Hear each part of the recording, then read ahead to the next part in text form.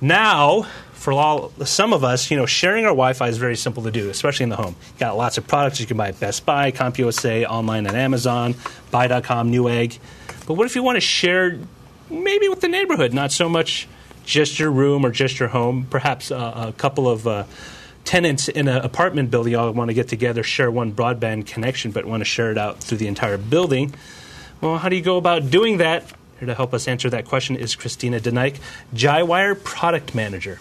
Correct. Jywire. What exactly is Jywire? Jywire has sort of two big businesses. We have a public hotspot directory, which is both free and for pay networks. And we have over 200,000 in the world hotspots in that directory. And then we also have a broadband Wi-Fi advertising network. So you're pretty well familiar with a lot of these network sharing products. Now, how are these products that we're actually going to run through different than just buying a standard Wi-Fi router like you buy at a computer store?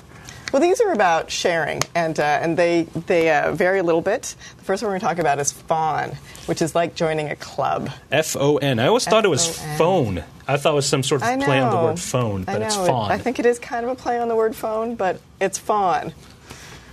And now I actually is this a FON modem or a wireless broadband repeater? It's a router, and it actually transmits two signals. So if you connect it to your cable modem, it's pretty from the back too. Yeah, it actually one of the signals is just for the internal use, and you can set the how much traffic goes on one and how much goes on the other.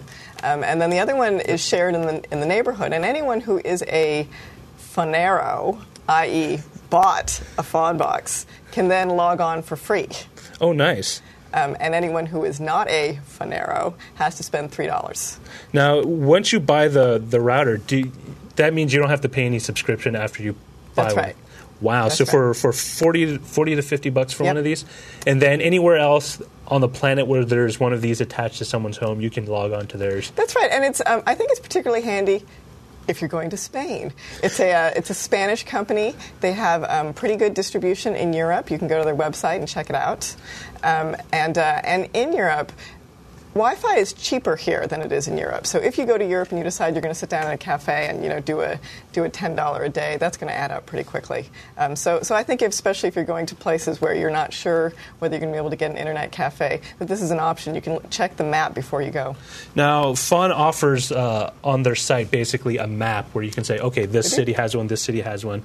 That way you can say, like, I'm going to Barcelona, I'm going to London or Paris, I can find, or Northern California. You can see that's what I pulled up.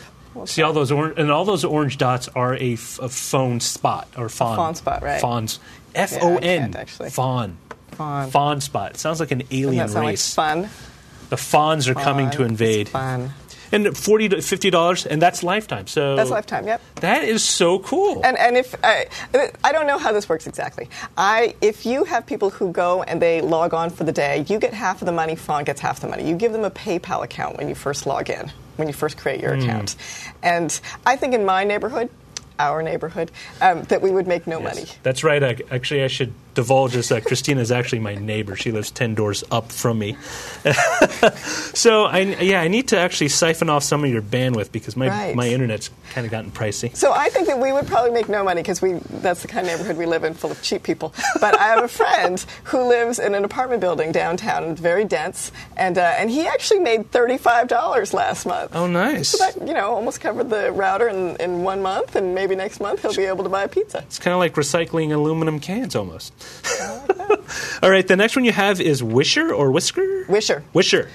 So Wisher is a totally different kind of product. There's no hardware involved. What it is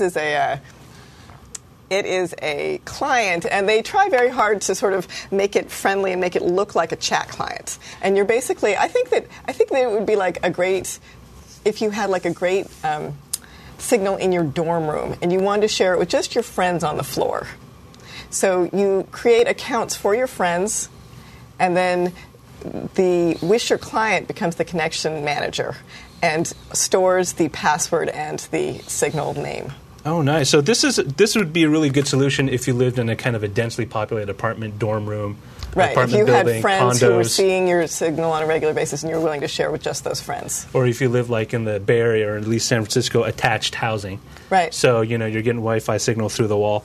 There are some people who share it to the general public, but there aren't that many of them, and that I don't think that's going to be a great use for this. And, it runs on Windows, Linux, and OS X, so you're not limited to any particular platform. All your friends. As long as you have a Wi-Fi connection, you can share it out with this, and ideally other people who also have an open Wi-Fi or Wi-Fi connection that can share, they would share. And you could do it, you could share both your connection at home and your connection at work, and depending on how friendly you are. All right, and finally the last one is Meraki. Meraki. I keep calling it Merkai because I think of the meerkats on the Animal Planet. Oh, they're adorable. Yes, I remember people complaining about after one of them passed away, untimely manner. Yeah, but Meraki, this is like Fawn. You do pay for a bit of hardware, and you do pay for a service, or you don't pay for a service. Well, you can choose whether you want to pay for a service or not. So if you wanted to, this seems like the perfect solution if you wanted to bring in one really expensive connection and then give the whole apartment building access. So what you do is you're buying the hardware, which is a repeater. So maybe you get one on each floor of the apartment building, and you have one person paying for a really nice connection, and the whole building shares it. It's yeah. Oh, and then from what I've seen, it's essentially it's actually this shape. A lot like it's that, like yeah. this, except it's black, and you put right. Or They're is white. It white. For some reason, maybe because it was a black and white photo. You plug it in, and then you just leave it there, and you basically repeat. Now, can you repeat these with multiple devices? You can kind of take one and piggyback off that one, and piggyback off that one. Yes, you can. And Meraki, mostly they're going to be charging for this, but as sort of a pilot project, they're doing a free network in San Francisco. They're doing a couple of them, and if you're in range of the free San Francisco signal, you can go ahead and buy one and start to repeat it as sort of a service to your neighborhood. And it's kind of almost a mesh network. Well, actually, it is a mesh network. And overlapping. But in very informal mesh. Which means it's kind of like a used fishing net. There's going to be holes occasionally. Oh, yeah. Right. But if everyone gets together and kind of puts their heads together and their funds, you could create a very nice working wireless access for a community, be it small neighborhood, a couple of blocks, or maybe even something larger. Right, and those are as you said, sort of $50 to $100, so they're not so expensive. All right, thank you very much, Kristina.